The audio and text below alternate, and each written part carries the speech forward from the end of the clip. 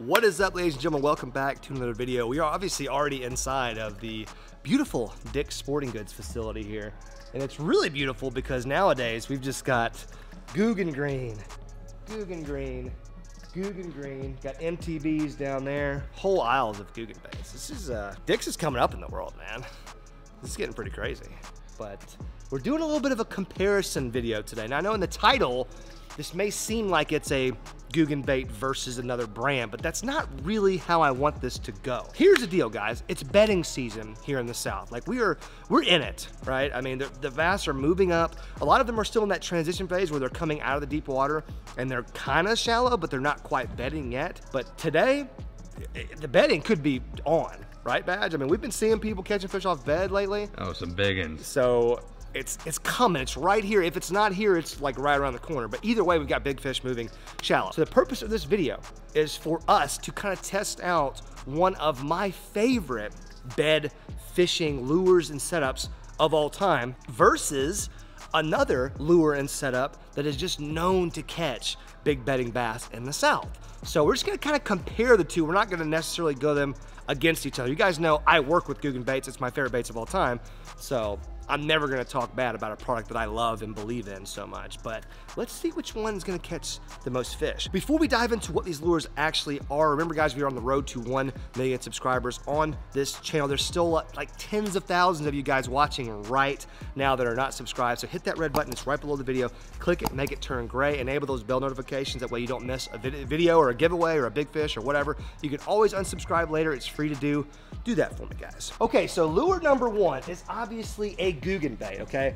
And here's the thing, this kind of bait really, I think it's the most unique Googan bait, maybe the most unique plastic that I've really used. And that's going to be the Trench Hawg. Now, when you take a look at this bait, you can obviously see we've got kind of a thick worm body with appendages. You've got craw claws, but the craw claws are extremely long, giving this bait like a double the profile of a normal, like, what would you call this, Andrew? Like, just looking at something like this, what would you compare this to? I don't know, man. It's like a weird breed of, like you said, a thick worm and worm body, crawl. like a creature bait, appendages on the side, long crawl, which almost like gives it like a long tail. Right. So there's a lot of weird things going on here, but the reason why I like this so much is because last year during the spawn, I used this lure exclusively. Now I'm a big craw guy. I'm sure you are too. Like for most people, a craw imitating bait, like a Kraken crawl or something like that. Oh, here's even better right here. A white crawl. Ooh. For the spawn, you know? This is gonna be a great bait. Take this rig, flip it onto a bed, you can watch it, you can watch that big bass come and pick it up and eat it. But for some reason, this bigger creature, it almost seems like it poses more of a threat to the bass. Like this is just an annoyance, you know what I mean? They just want to eat it and get it off the bed. Yeah. This is like an actual threat to their bass fry, to their eggs. So I made the switch about a year ago to fishing these things exclusively for the spawn. Now, the lure we're gonna pit this thing against is an old favorite in a southern tradition to catch bedding bass. All right, well, I just saw it. Where are you? Aha, here we go. You ready for this, buddy? Well, bam. Oh, snap. The lizard, baby. This is like the Magnum lizard, so this is the big one right here. So yeah, I mean, the lizard is one of the most famous bed baits in the South, especially Alabama. People love throwing them on banks or grass areas where there's known to be beds because a lizard will eat bass eggs. You know what I mean? So I thought it would be cool if we could take what I think is the most unique looking Googan bait, and it kind of imitates a lizard type shape versus an actual Zoom lizard. So yeah, we're gonna explain like the rigs and stuff like that once we get out on the water, but that's gonna be the basic premise today. Me and Badge are both gonna fish. We're gonna see, I wanna catch a donkey. I don't care what lure it comes on, to be honest with you, but I feel like both of these lures are gonna catch fish because they've both proven to me that they can, but I'd like to see like fishing them in the same pond, side by side, flipping into the same bed maybe. Let's see if we can get like some different reactions and kind of nail down what these fish where I live like. What's your color, Badge? We've only got a couple colors of lizards here. We've got watermelon red, which is going to be hard to beat. Yeah. You've got watermelon chartreuse, which actually looks a little bit better. Yeah. And we might get to even chartreuse that tail up some more. Ooh. And you got the pumpkin chartreuse, which is like a red color. I can speak from experience. I've used all 3 of these colors before. I mean, I guess we should just get all of them. Do it. Just get all 3. Let's go look at the trench hogs now and see what color options they offer, because I'm not sure. Oh, they've got regular lizards over here too. Yeah, so they've got the Magnum lizards and they've got like the 6-inch lizards, which is the normal one. So I'm gonna get a couple packs of each. All right, so for the trench hog, we've got a summer crawl, which is really similar to like a green pumpkin chartreuse. I'm trying to find colors that kind of match. Like, that's a really good match right there between the trench hog and the lizard. So I'm just trying to get some comparable colors here. That way we can really get to the bottom of which one's gonna work. And then like a watermelon red flake. I think that's good. That's gonna match both of these pretty well too. So we've got our lures. We're gonna get our rigs and stuff. Like I said, we'll show you guys rigs, everything once we get to the pond, to the lake, wherever we're going. See you guys on the water. Let's do a little bit of an experiment. All right, folks, we're gonna start off with me using the trench hog, and that's just what that looks like right there. I did dip the bottom of it. We didn't tell you guys about this, but got a little bit of this garlic spike it right here, which just makes the bottom a little bit more chartreuse, if you guys can even see that. It's kind of hard to tell, but little 3/16 ounce tungsten, which is my all-time favorite size, and a bobber stopper. That just keeps the weight in place. So when I flip it on, hopefully a bed, it stays. The weight stays right where I want it to. Badge is gonna start with very similar. These two presentations look really similar. We should pull them out. Got the same thing, spiked tail. Look how similar these two look though. Dude, look at that. That color, wow. Look at that. We matched those perfectly. So this is a really fair comparison right here. We've already seen a ton of swirlies around these little individual grass clumps. So we got a pretty good feeling that there's some good fish on beds very near. We're gonna get an opportunity to catch them. All right, buddy. Let's stay right next to each other. That way we can kind of flip in similar areas and see if there's any different reaction from the bass. Well, let's see what we can see here, because we're seeing a bunch of stuff going on. We got to make a flip. I just wonder how grassy it is on that edge, you know? And I also don't want to spook something. So what we like to do, guys, is find that area where you think that fish is, where that bed is, and just flip your bait. Try to flip it in there as softly as you can, and then we're just going to give it a little couple hops. Right now we're kind of blind casting because we can't see a bed yet, but we think there's one around the edge of this grass because we're seeing a fish swim around. So there's got to be a reason why he's swimming around. I think I see the edge of a bed right there. It's just so hard to tell. Definitely see fish swirling all over the place, even further out than we thought they might be. I'm really nervous. There are some big fish in this lake, guys. And if they're coming up on beds, this is the time where you can just catch your absolute PB. That doesn't sound good, now does it?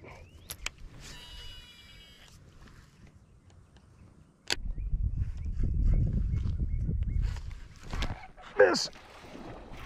Oh my gosh! Jeez! Pretty good, man. Pretty good start. Oh my gosh. I'm gonna yoink him. Oh my gosh. That's a nice fish to start your day with. Look at that little thick girl. I mean, you know, not a huge fish for sure, but a beautiful fish nevertheless. Little 3-pounder. This lake has got about 1 billion 3-pounders in it, that's for sure. With some big ones too. Dude, such a clean bite. Just absolutely decimated the frickin' trench hog. Let's see where she is. I'm pretty sure it was off that point, man. Look at that little trench hog. Whatever color that was, I think it was the green pumpkin chartreuse or whatever with the dip. Yeah. Right off that. Look at that, another one. Oh my gosh. There could be another bass out there. So let's go ahead and release this beauty right here. Just gonna give her a send. That noise. God. Don't go in too, brother. She landed head first. Okay, well, score one for the trench hog. Of course, you were doing something back at the truck, but I made a couple casts at that point because me and Badge have just been seeing fish just all over the place, just swirling around. Yeah, I don't think they're quite locked on beds. Like I think this was right off of a bedding area. It had not spawned out.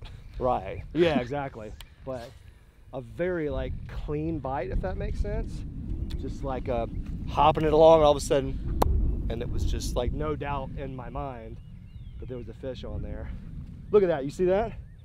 Oh. Fish are busting all over this bank. I think they're coming up, they're staging, like this moment. Me and him were just talking off camera about how the next day or 2 or 3 could be a really big time where we live in Alabama. So I'm gonna let him put the camera down so he can keep fishing.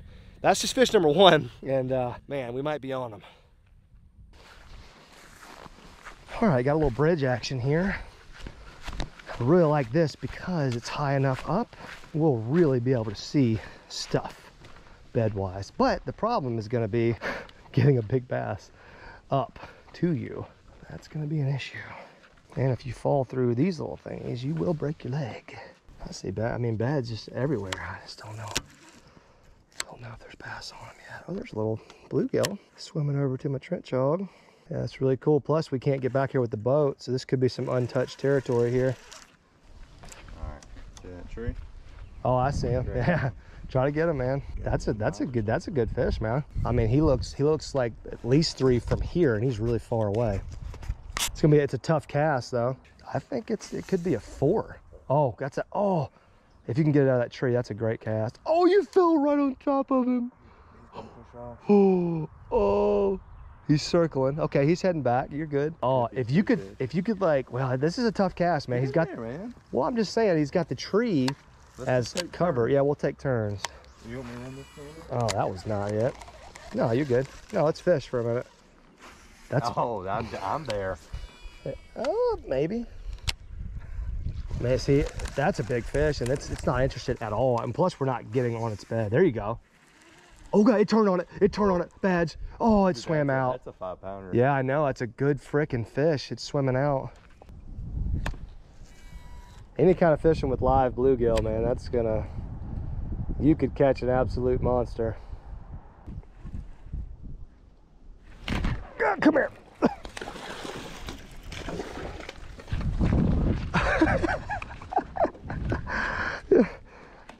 Oh my God, look at this crooked back son of a gun. He shook off my trench hog.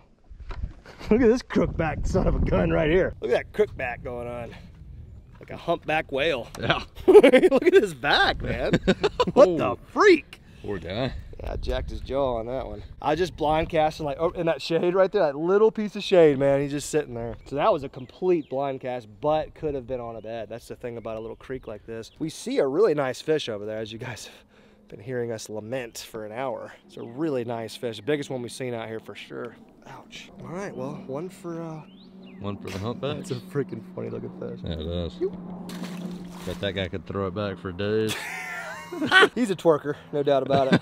Well, I think you should definitely keep working that fish for a while, man. I think it's for this fish is going to be the angle of the dangle. Oh. Like, can you find an angle to get, if you could get on bank level and skip that lizard or trench hog up underneath that tree a little bit, I think you could maybe catch that fish because you could keep it in the strike zone long enough. The good thing is we know where that fish is, so we can always circle back around. But I think this creek has a lot of potentials. We've caught that fish. We've seen that one. We could probably, you know, walk around the other side and just kind of keep beating the bank, and any flip could be a freaking mondo.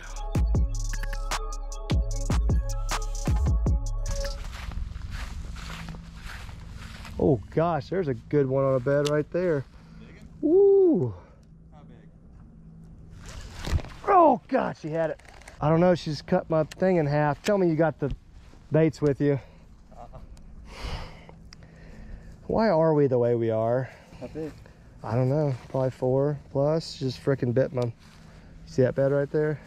Straight ahead. Is it still there? I can't see the fish, but she absolutely annihilated it. Crazy, dude. God, bit the entire bottom half of the trench hog off. Once I flipped, I didn't see the fish, but the bite was immediate, so I know it's that same fish that I saw. All right, we returned to the scene of the crime here. We have been putting in some hella hours here. We're not getting bites anymore, but there was one big fish, the one that got away, quote unquote, bit my trench hog in half. We are gonna give her another cast or 2 live on YouTube. Oh, I think I see her swirling around. Jeez, that is wild. Getting her out of here is going to be really difficult. Ow, the hook's in my hand. Sweet. All right, well, don't you guys worry. Me and Bads are defeated today, but we're going to continue this experiment tomorrow. All right, so day 2 of our little adventure, little experiment, whatever you want to call it. Just making a little go-go bag here. Oh, got extra Texas rigs, extra weights, extra baits, and we're going to continue on with the same theme here. Trench hog versus lizard. Now, obviously, we've changed location. I hope that's going to yield some better results. So, you're going to keep on throwing the lizard batch until... Yeah. I think we should just keep throwing something. Like when we catch a fish, we should switch or something like that. You know what I mean? Just so we get some equal playing time in there. Right. But I really want you to get bit on the lizard. And at that point, that'd be a good time to then switch, I think. So. Agreed. You go ahead, keep banging on that lizard. I'm gonna trench it up. We've both got GoPros on today, so we're gonna be able to keep track a little bit better about how each lure is working and how the fish are reacting to it. So let's get her done, buddy.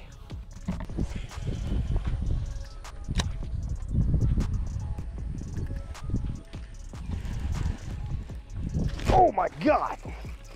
Jeez. Oh my God. Ow, what a feisty fish. Well, we got 3 for the trench hog, and this thing is as wide as it is long. It's a little slaunch burger. Freaking, I told Badge what happened. Literally was working it off this brush pile, was done with the cast, reeling it in. It got stuck on the end of a branch, so I couldn't get it out, and the damn bass came up and just crushed it. So yeah, that's the pattern. Get snagged, then just dangle it a little bit. Just a little dangle. A little snag dangle. A little snag dangle. Yeah. I like it. So, yeah, 3 for the trench hog. It's time for the lizard to get in the game, but you know, if the lizard catches the biggest bass of the day, it's gonna be hard to deny it's effective.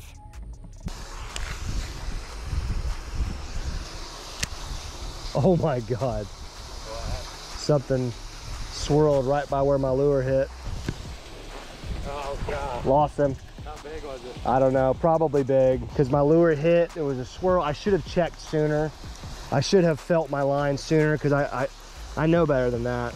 If you see a swirl, you got to check, because it could very well be on your lure. Come on, Badge, get him. That could have been a big one, man.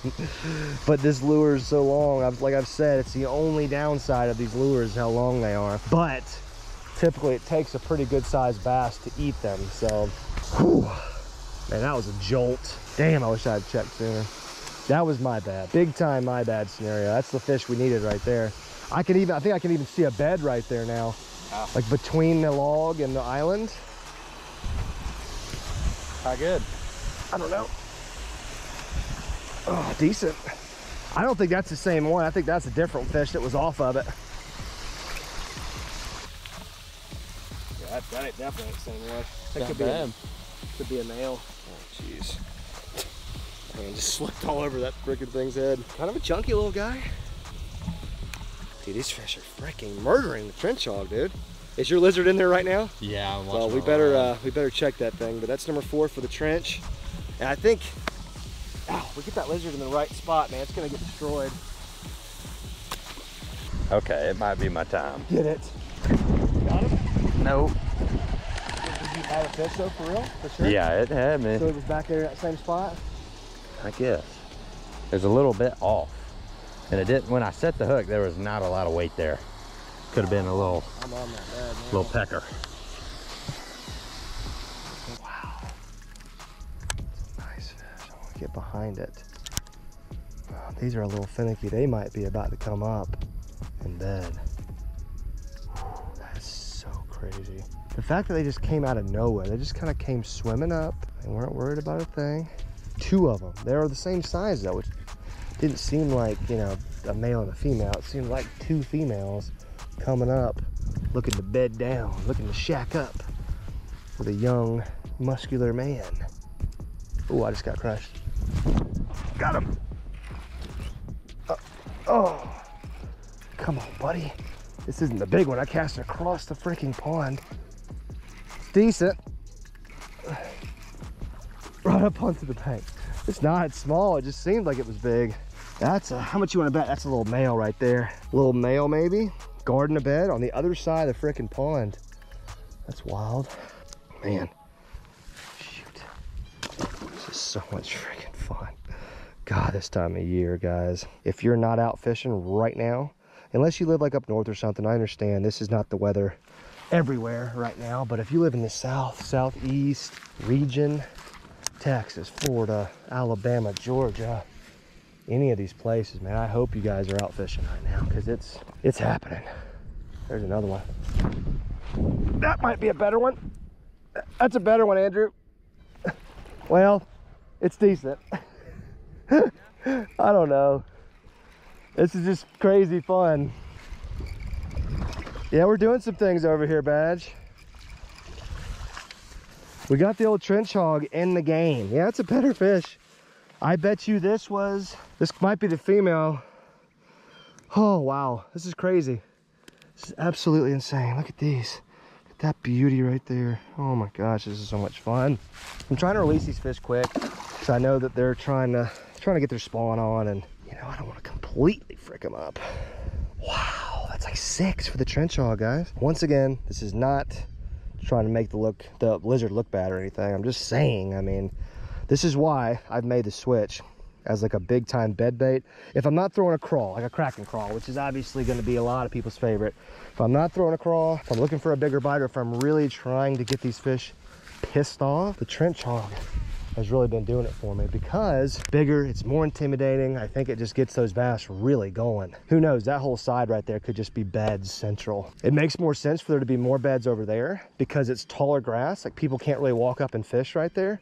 Like here, you can walk up and fish. There's disturbances, and fish are kind of probably migrating to that side. Wow, that was 2 casts in a row, guys. Holy moly. Badge is fudge. Yes, I love fishing with lizards.